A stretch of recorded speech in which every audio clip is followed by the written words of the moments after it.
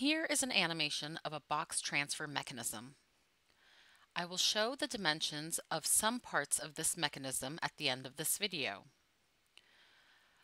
Parts can be fed to initial position by a vertical gravity powered chute or horizontally by a pneumatic feeding system.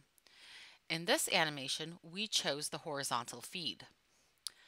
The boxes are supplied continuously to the system by a horizontal conveyor belt shown here.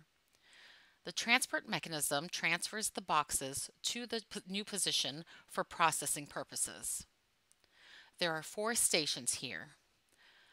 There are 4 different operations on the box, like putting an item into, closing, sealing, and adding the labels to the box.